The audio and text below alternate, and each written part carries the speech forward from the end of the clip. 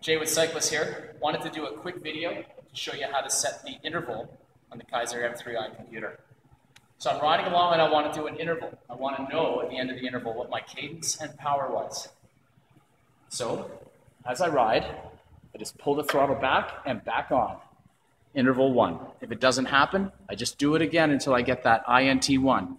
Now I know I'm in an interval because it flashes INT in the middle of the bottom of my computer. When I want my interval to end, same thing again. And I know it ends because I see INT end 1. Now it's flashing my averages, and there it was. I pedaled 104 watts at 94 RPM for 16 seconds. It was pretty tough for me. I'm going to try and hang in and work out a little longer.